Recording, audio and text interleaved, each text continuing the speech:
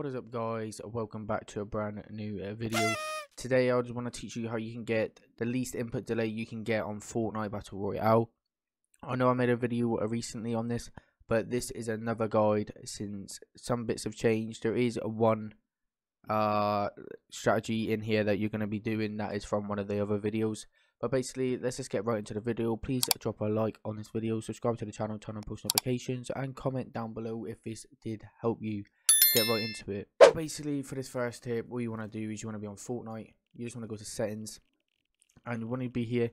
If you want the least input delay, make sure your messages are on low, guys. This is gonna lower your input delay by about 1 to 2 milliseconds. It ain't much, so you can put them on high message if you want. But if you want the least input delay you can get, make sure your messages are on low. Obviously, make sure you're on performance mode.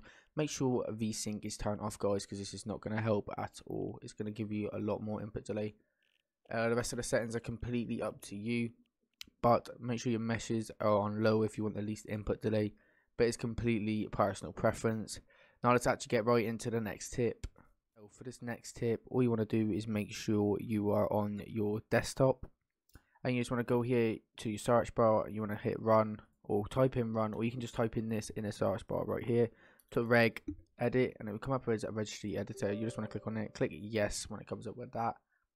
And as you can see, I'm already on it, but all you want to do is this folder, you just want to open it up, HKey local machine. You want to go down to the bottom of the system, open that one up, and at current control set, you want to open that folder up also, and then go to control, open that up, and you want to scroll down. It's in alphabetical order. Make sure you check the description down below, guys, because this is from Adam X. His link will be in the description. He's the one who found this pretty much, and it does work, guys. I can promise you that now. And all you want to do is you want to go down to priority control. You want to double click on that, and the third one down is a Win32 priority separation, guys. As you can see here, make sure it's a window where we'll Win32 priority separation, and you just want to double click on it. And as you can see here, it will come up with that value data 28, but yours is going to be like 1 or 2 or something like that. Pretty much, there is a way you can get 0 input delay by using this. Well, not completely 0, but lower your input delay a lot. Make sure it's on hexadecimal, not on decimal. If it's on decimal, it will not work, guys. Make sure the value data, you should put it to 28. If your PC, if it does not feel like it's done it anymore, make sure you put it down to 26 or 16. These numbers are okay. The 16 is a bit of a balance between FPS and input delay, but my personal preference is 28, and Adam X does recommend 28. You just want to type that number in, hit OK, and you can exit off registry editor, guys. Let's get right into the last tip. So basically, this last tip is not really a tip, but it kind of is.